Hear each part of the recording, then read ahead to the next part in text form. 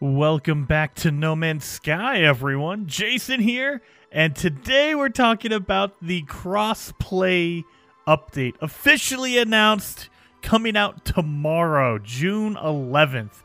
Now, today, Sean Murray came out. They posted a new blog post on the nomansky.com website, and it is epic. So let's just jump right into it, and hopefully you guys are excited like I am, because this is going to be so awesome. So, on June 10th, that's today, introducing crossplay for No Man's Sky.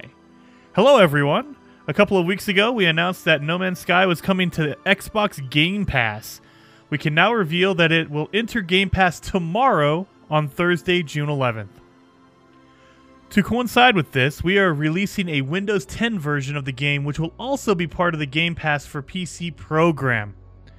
This means that millions of Xbox One and Windows PC gamers who subscribe to the Game Pass service will be able to try No Man's Sky for the first time.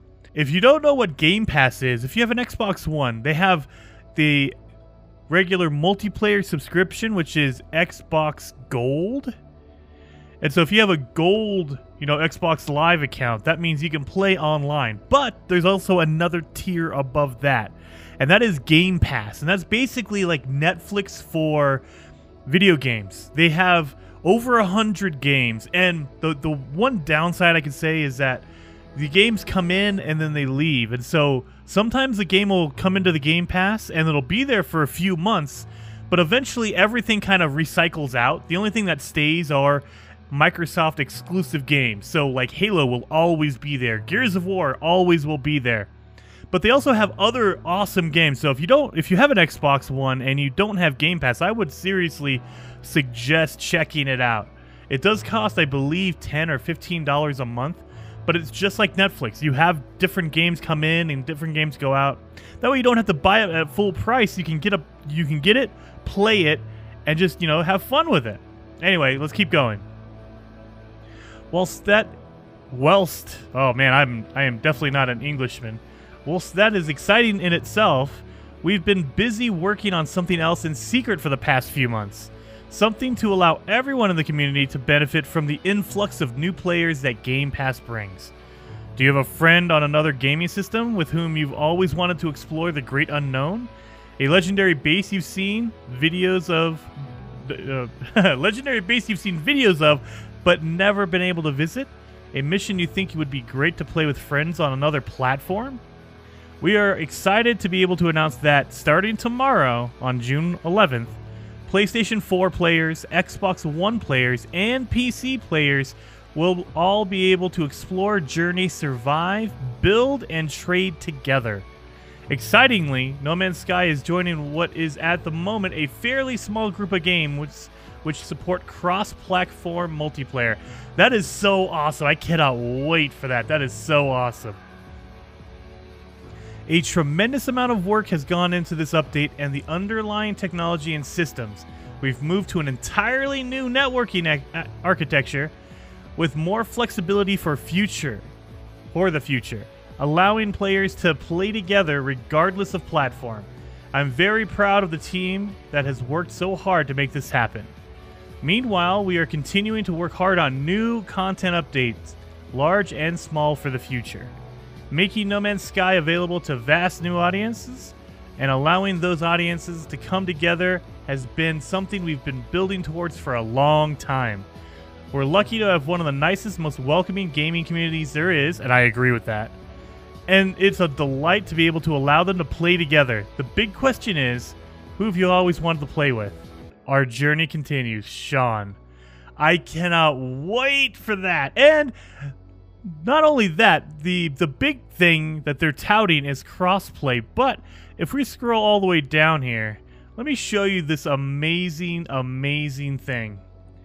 No Man's Sky friends. When face-to-face with another player, a quick interaction has been added to smoothly create a new group or invite new players to your existing group. So now we can group up at the Nexus. We can group up in the space anomaly. Once in a group with a player, you can use the same interaction to quickly add them to your No Man's Sky friends, allowing you to quickly find and join their game again at another time.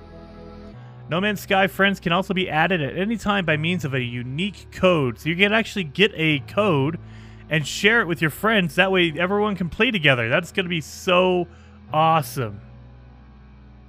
The other big thing I saw from this, and I'm kind of skipping around. If you need to, go to nomansky.com and look at their news, the most recent update.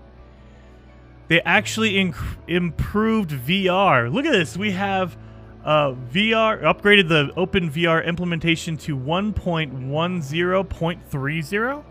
Cockpit exit handles can now be grabbed both ways up.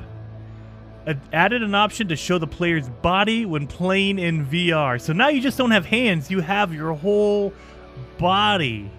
That is so crazy.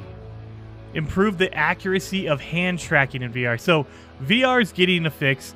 I've also seen tweets that say that the frame rate, the terrain loading is all a lot faster as well.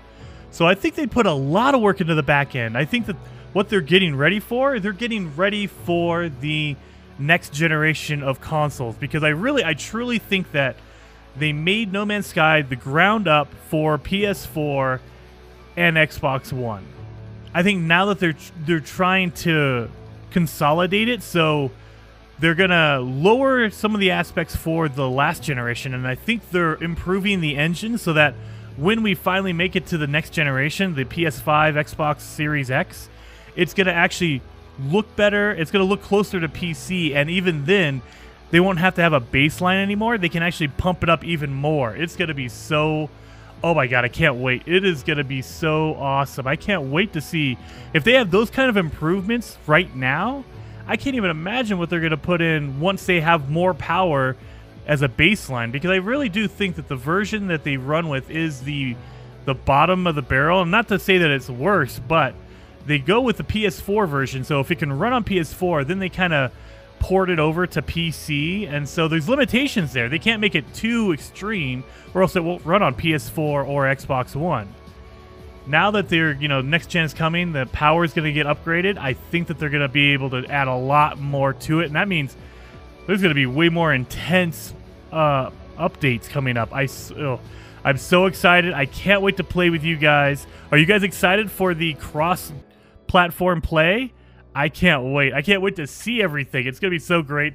I'm so pumped up, and starting tomorrow, we have it. So hopefully you guys liked the video. If you did, hit that like button for me, and if you want to see more, subscribe to the channel. I'm uploading videos all the time, and I will see you guys next time.